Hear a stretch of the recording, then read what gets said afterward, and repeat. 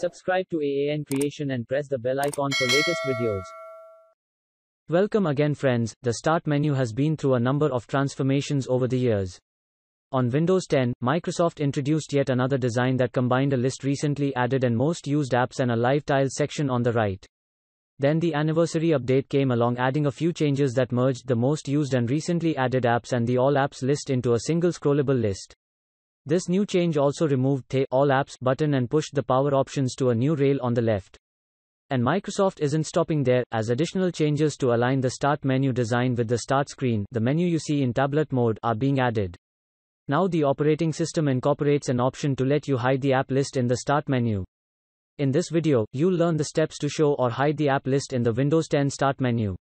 Use these steps to hide the Start menu app list. First, open Settings and click on Personalization. Next, click on Start, and turn off the Hide App List in Start menu toggle switch. When you turn on the option, opening the Start menu will only display the Pin Tiles section, but you'll notice two new buttons on the top left corner that let you switch between the Pin Tiles and All Apps, just like in tablet mode. Additionally, you'll also see a badge notification every time there is a newly installed app that you haven't opened.